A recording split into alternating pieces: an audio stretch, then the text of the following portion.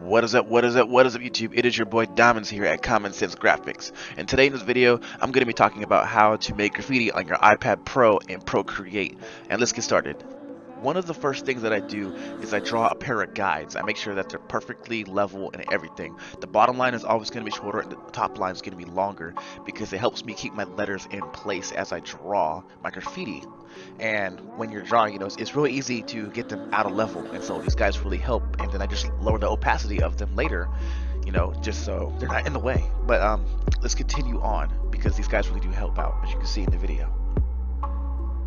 And just like any of my other drawings, the first thing you should always do is just rough sketch out what you want to make. For me, I'm going to be trying something a little bit different. I'm drawing this random word. I believe the word I wrote is view, and it's just a really cool way I'm drawing it. It's kind of a little blocky / curvy style, kind of organic mixed with inorganic style, and it just looks really cool. So first thing you do is you just want to get your base lettering out before you start adding all of the detail. The detail usually takes the longest. The outlining is there. So pretty much, just have some fun with it. Make your rough sketch, make it look cool. Doesn't matter if you do any overlapping or any crazy lines that doesn't work, because you're always going to go back and edit it later. As you see here, I am now starting to outline process. And the outlining process is usually the longest for me because I want to make it look good, depending if I want to use crisp, clean lines or if I want to do, like rough, jagged lines. But in this type of art I'm doing, I'm going to try doing more of a crisp, clean style of line, excuse me.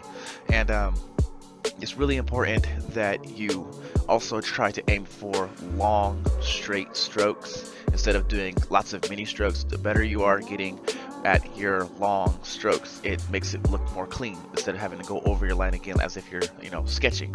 And so outlining can be a bit difficult. And for me, what I did here is I took the image that I drew out, I copied it, and I pasted it inside of a bigger folder. I went from a 2K file to a 4K file just to make it a bit bigger, a bit more longer, as I'm now proceeding on to the detail. I'm not going to add any color to this image this time around, just because I don't think I should. I can always do a video later based on the coloring, because coloring is a huge long topic. But in this one, just for now, black and white while I'm getting everything done, getting all the emphasis and stuff on there. But that's pretty much it when it comes to drawing your graffiti.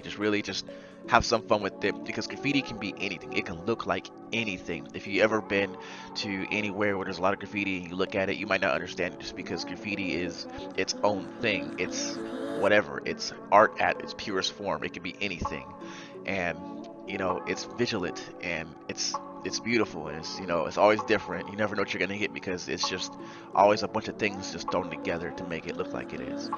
But as I said in this video, this is just basic graffiti, black and white. Not gonna do too much shading or anything like that, no colors.